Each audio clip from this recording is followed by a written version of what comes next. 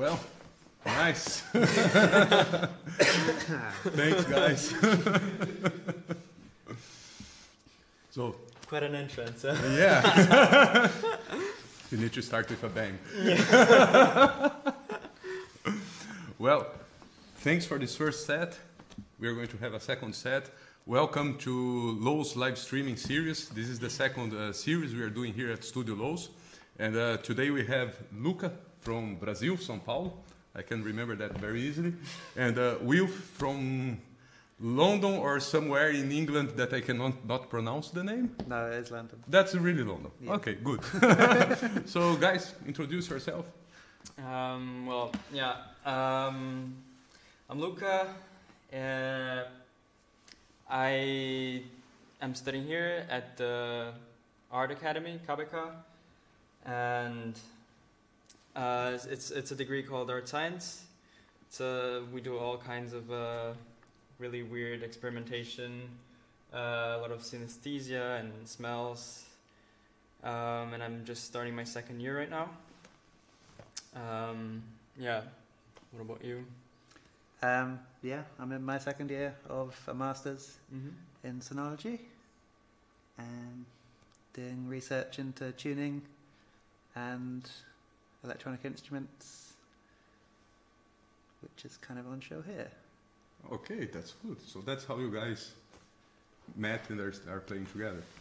Actually, we met for this live stream. Like, we didn't really know each other before, yeah.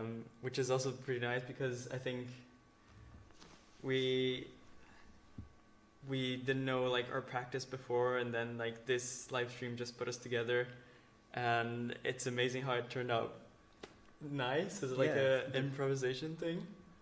Yeah, just two voltage nerds who happen to know the person organizing it. Like, like two people who never saw each other, just connected by control voltage. That's a good way. Yeah. So everyone's connecting these days. The next big thing.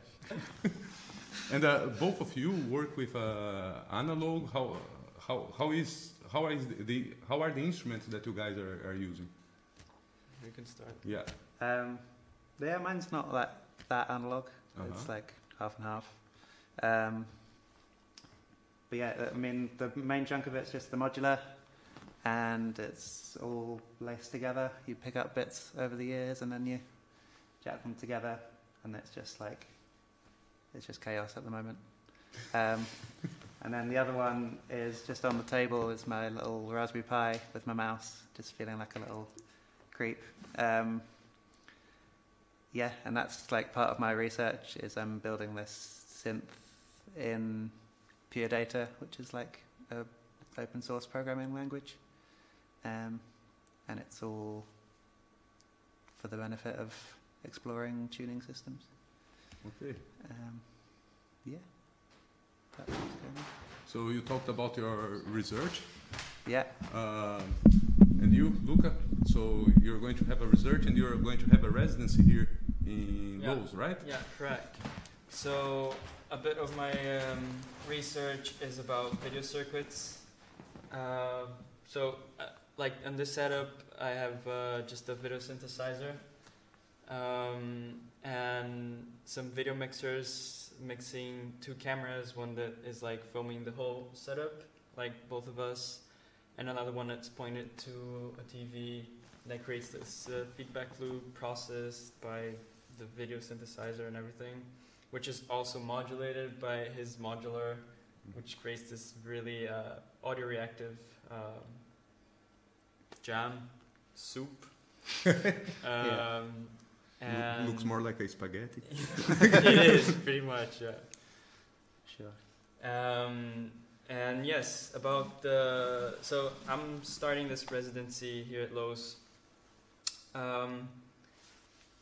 because I'm exhibiting this installation at Intake, which is going to be a festival, interdisciplinary art festival held here in The Hague on the 6th and 7th of November. So I'm gonna use this space and the equipment here from LOOS to develop, because I've never done this, I only have like an idea of how the installation is gonna be. And I'm gonna use the space over here to tweak things out and see how they look and develop to a final installation, which is gonna be exhibited. And this piece is basically 3 TVs scattered around the space with security cameras, old CCTV cameras pointed to them, to the TVs. And the research is all about the propagation and broadcasting of image. I believe that since we invented electronic image, our senses, the central nervous system expanded in a way that humans couldn't really comprehend at the time. I'm talking about like end of 50s and 60s when broadcasting TV started. So for instance, like people started to reach parts of the universe with TV, not with TV, but like image broadcasting, and also like even within our own bodies. So like all these like medical instruments that can like film parts of your body. So in the sense, our eyes got much further, right? Mm-hmm. But we didn't really think about like the consequences of this. So the whole research is about like what is the consequence of capturing and transmitting image like on top of each other. So that's why I'm gonna have like the TVs filming and transmitting to other TV and consequently to another TV, and the goal is to see what's the end image and the noise that is captured by the cameras. So you're supposed to interact with the installation. So like you stand in front of the camera and you see how your image is broadcasted, basically. Uh-huh. And that will be in this intake and here at LOOS? No, it's going to be at Curator. It will be in Curator? Yeah, it's closer. Okay. Yeah. Cool. Looking forward, man. Yeah, I'm sure I'll go there. And Wilf, for you now, how was it for you to improvise with his image? How was the interaction? It's how nice. Did you work? I should have, when we played the other day, I think I fed off it better, and I think maybe we'll do that now. But like I wasn't giving enough rhythmic stuff, I think, maybe for the signals I'm sending him to pick anything up, really. But I'm sure there was stuff in there. But yeah, it's really nice to like play off the image while it's happening and influence it, and then it's like another layer of feedback in a way. Feedback each other. That like we are influencing each other without speaking any words. Yeah. Yeah, it's nice. Like, it's been like a year of getting way more into free improv, and usually that's just with sounds. But actually when there's a visual improvising relationship, that feels like as if not more rewarding this time. Yeah, true. It's been great. So you've been improvising for like 1 year, more or less. That's well, longer than that, but like regularly. Yeah. Regular for 1 year. Yeah. And you, Luca? I would say about the same. It started when I found out that like you could buy these old mixers on eBay for not much, and then I started hoarding all these equipment, and now I don't have enough space at home to live properly. But when you start hooking things up and just like this mixer to this processor or synthesizer or whatever, is just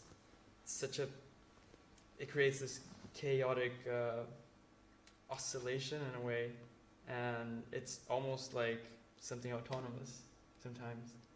So you tweak some things here and there,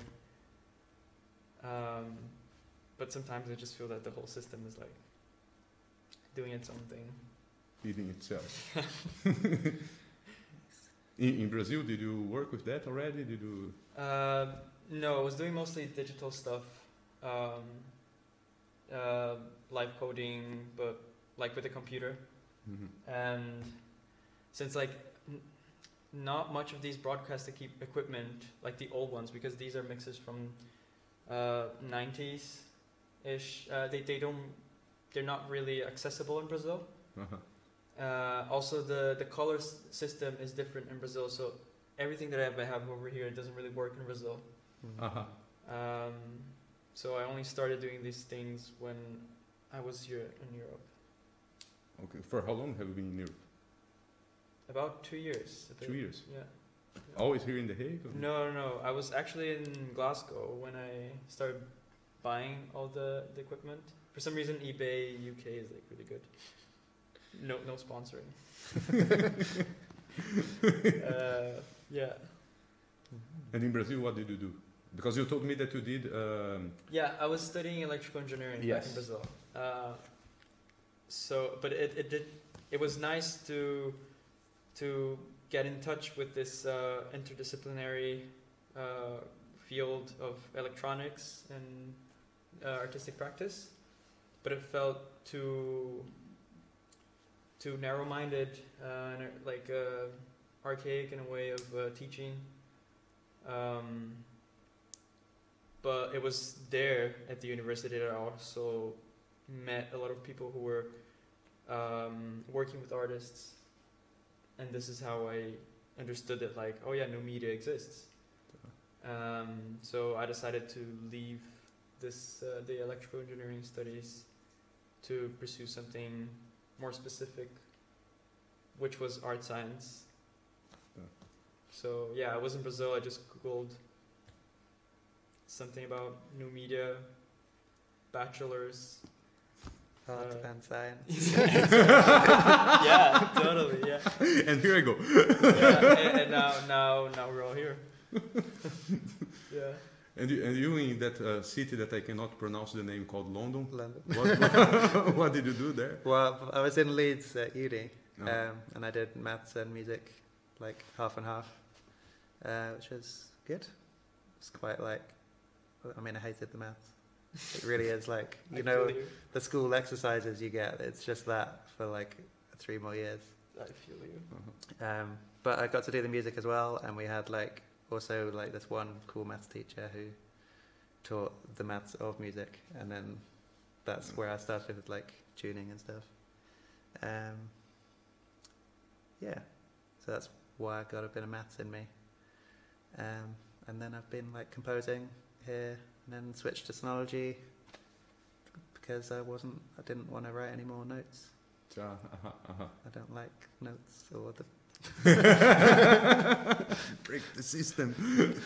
Yeah. No, very cool, very cool. And so to finish this part before we go to the next set of improvisation, I would like to ask you guys, how do you deal with the boundaries of your instruments, and if you think about going further than the boundaries, or if you work inside the boundaries during the improvisation, because that's a big difference between composing and improvising, no? So how is it for you guys?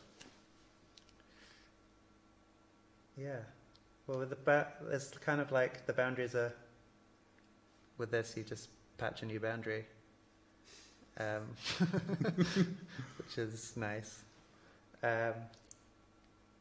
Yeah, but then even like in a setup like this, you have to set up like a few little play areas, and then each one of those definitely has like some serious boundaries, and I might run out of stuff to do. But I don't think so, because there's always more like nuance to find and stuff. Yeah, and then with the other one, the microtonal synth, that's like, I've had to put a lot of boundaries on that, because otherwise it just makes a horrible shrieking sound. Which is also what you want sometimes, so it has the option to remove the boundary. But, exactly. How to go further from that, no? Yeah. It's like doing multiphonics. yeah, it does get in that realm. Yeah. I think it's sometimes it's just always getting I'm always getting surprised in a way that like when we rehearse or when we first met and tried to do this together, it looked like this, and then the other day I turned on the machine and like it's totally different and like unexpected, and then you just play with what you get at that point in time. So I guess I can't really see a boundary. I just feel that like as you said, like every time you patch is just something completely different, and even it's just sometimes like you're just patching like, oh fuck, this is too flashy, or it doesn't sound appealing at all, but then you just tweak it again and find a new way to go back to known lands. But yeah. Yeah. It's cool. Do you guys want to say anything else before the next set? We'll say it over there. Cool. That's the best answer. So thank you very much. Thank you. Thanks for everyone, and see you in the next live streamings from LOOS. You can follow us on Facebook and Instagram and know when it happens. Thank you very much. Thanks, guys. Cheers. See ya.